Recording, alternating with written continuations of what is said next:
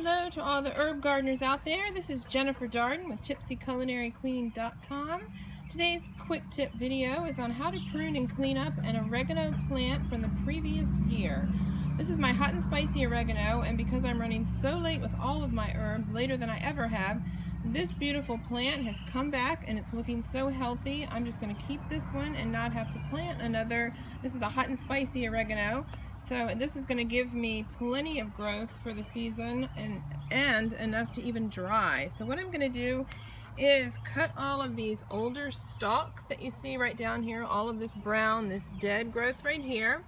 I'm going to cut all of that back. I'm going to remove, if you can look in there and see all of the leaves and all of the debris. I'm just going to pull that away from the plant, and then I'm going to give it a good grooming. I'll have plenty to dry, so I'll start off actually drying, which usually you don't until the plant gets bigger if you've planted a new one.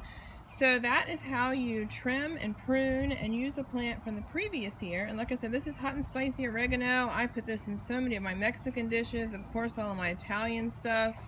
And unlike a lot of people that say they don't like the fresh oregano, I think the fresh leaves are just as delicious as the dried. Just the dried gets me through the winter so that I have oregano all year long. If you want more tips like this, go to TipsyCulinaryQueen.com. You'll see my herb books. You'll see lots of tasty posts, all kinds of recipes, lots of cocktails and wine involved. So again, this is Jennifer Darden with TipsyCulinaryQueen.com. Thanks for watching.